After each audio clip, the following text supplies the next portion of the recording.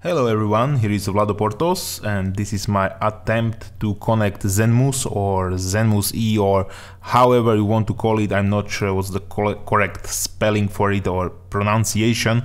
Gimbal for GoPro camera. I want to attach it to Phantom 2 Vision without the vision and have a nice 2-axis gimbal and long flight time.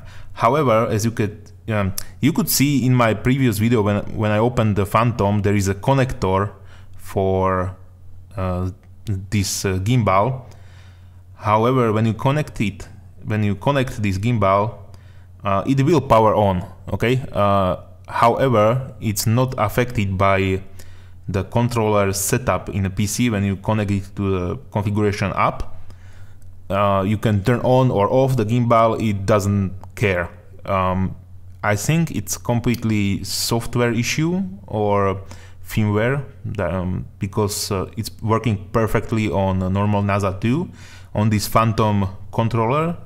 I think they need to release some kind of firmware update that will enable to connect it, but I think they're waiting for Phantom 2 Pro or something like this to release it.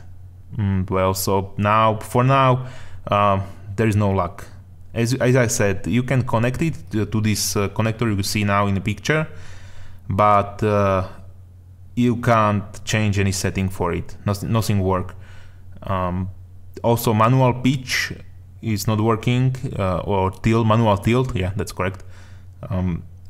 It should be on channel 5, but the X1 in a controller, but there is no option currently no option to use it.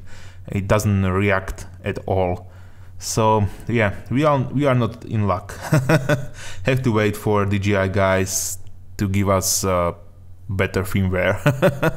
Okay, this was Vlado Portos. Hope you liked this video, and that's it. Well, if you have any comments, or if somebody get it work, even better, leave me a comment or link or something. I would love to have my 2-axis gimbal on Phantom 2. That would be great.